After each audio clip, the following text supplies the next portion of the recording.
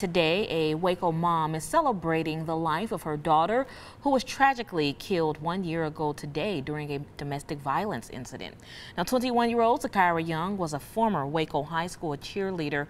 Young was shot multiple times on the 2500 block of McFerrin Ave in Waco. Police say her boyfriend, 20-year-old Michael Howard, was arrested and charged with murder. Now, to mark the 1-year anniversary of her death, family and friends held a balloon release at Miss Nellie Pretty Place in Cameron Park. Her mother has gone on a crusade speaking out against domestic violence. Don't ever stop feeling like you have somebody to go to. If you feel like you don't have family, some of us don't. I have a big one, thankful. You know, but if you feel like you don't find the type of resource, I don't care if you look my name up, Latoya Wells, come to me. You know what I mean? I'll help you, like try to do whatever I can try to do to help you find some way out, because staying in it because you feel like you're stuck, it's the worst way to lose a child. It's the worst way.